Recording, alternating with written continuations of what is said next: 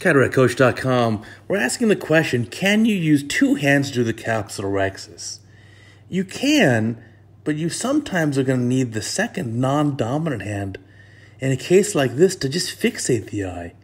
So the left hand using the chopper via the paracentesis is being used to fixate the eye so the patient won't move. And now the right hand is doing the capsulorhexis.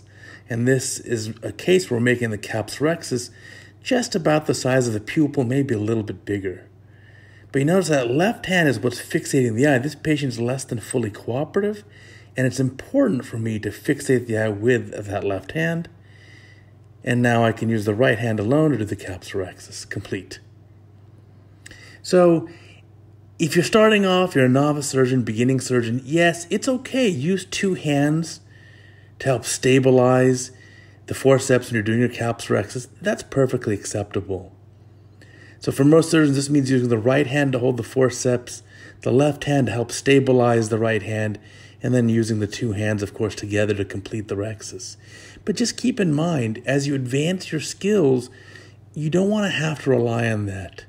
As your skills advance, you want to be able to use just the one hand to do it, so that if you need to, like in this case, the second hand, the non-dominant hand, can be used to help fixate the eye.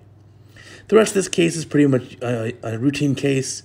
We're going to buzz in here with a phaco probe, chop the nucleus, and emulsify it rather quickly. We just want to touch on the topic of one hand or two hands for the capsulorhexis. And my advice is, okay to use two hands when you're a novice, but let's graduate to just one hand.